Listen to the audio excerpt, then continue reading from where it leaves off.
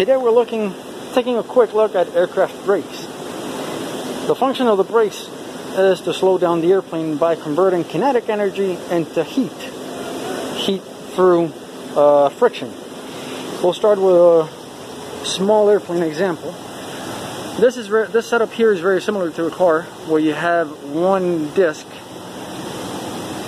a rotor, and a caliper. The caliper has the brake pads, just like in your car. You have one disc, the caliper has the pads.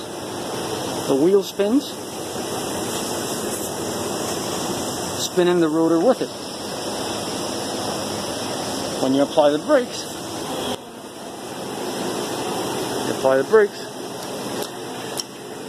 you're pushing fluid from your master cylinder down to the calipers.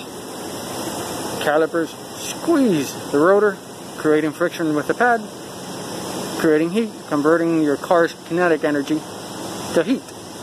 In the airplane is exactly the same thing. But on smaller airplanes, this setup is enough to convert the kinetic energy of a light aircraft into heat. That's why the setup is similar to a car. You have one rotor, one disc, the caliper, and the pads. And that's sufficient to generate enough heat to convert the kinetic energy of a light aircraft into heat.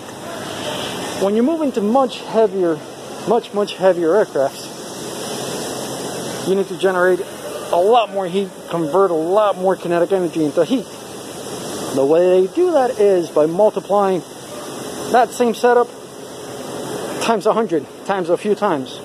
For example, if you have this caliper here that covers one section of your disc, of your rotor, if you were to complete that circle and have a full circle caliper, that's what you have here.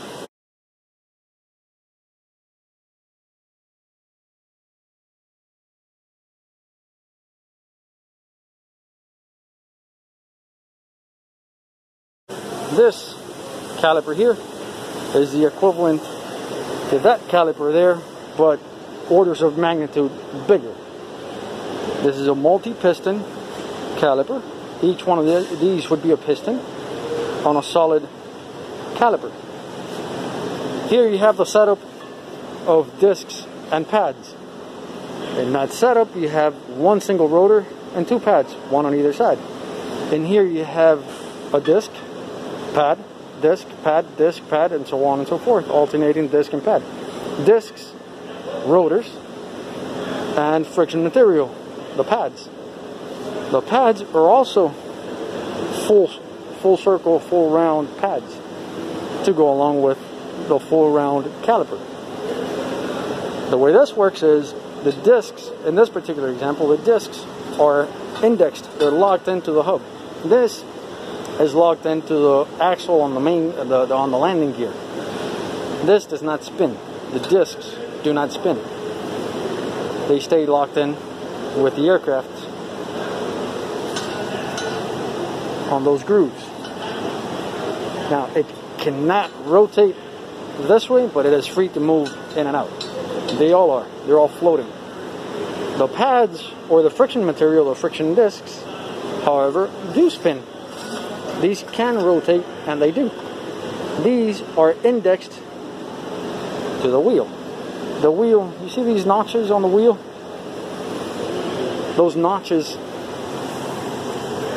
line up to these fingers here on the friction pads.